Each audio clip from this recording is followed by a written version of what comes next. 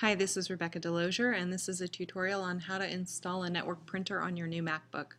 The first thing you're going to want to do is go up to your Apple menu in the top left corner of your screen and then go to System Preferences. Once you get your System Preferences open, you're going to go to the second row Hardware and all the way over to where it says Print and Scan.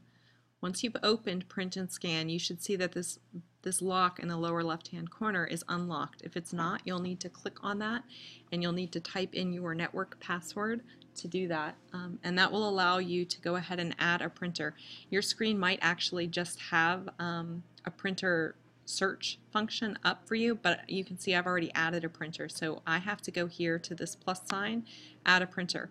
If you haven't added a printer, your screen will look very similar to this. So in the search section, you're going to go ahead and you're going to type LHS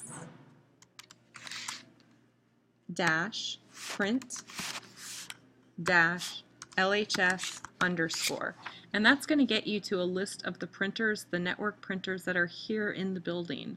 And it's a pretty extensive list, so you really do need to know what printer you're using, but you should already have that. It's whatever printer you've been using from your drop-down menu on your old HP or Dell, depending which laptop you have.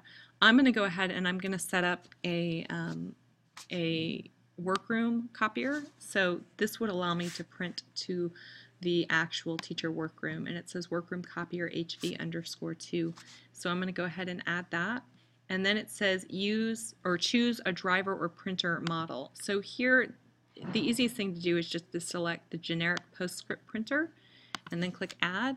And that's it. And you can go in and you can set whether or not you want it as your default printer or not. I actually am setting the science department printer to be my default printer.